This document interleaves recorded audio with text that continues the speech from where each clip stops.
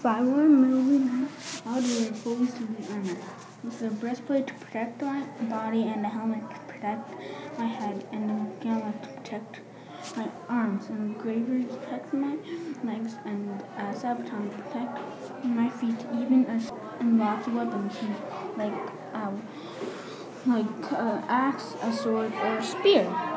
A military knight is just like a sword, but strong. If I was a military knight, I would live with the king. In the morning, I would try to protect the castle.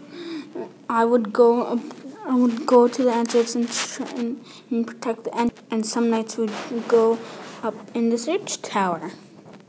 And the knights and I would try to protect the village if it was under attack. A military knight was found in a tournament or other places, like in Sage, or other stuff too. Or whenever they want to take over land, or in the battlefield. But knights were not allowed to kill each other. They were just allowed to hit each other. Only rich people would hire knights, like king, lady, lords, or king. Only rich people would hire knights, like king, lords, and king, lady. A search tower is the thing that knights would go and try and protect the town and village and the castle.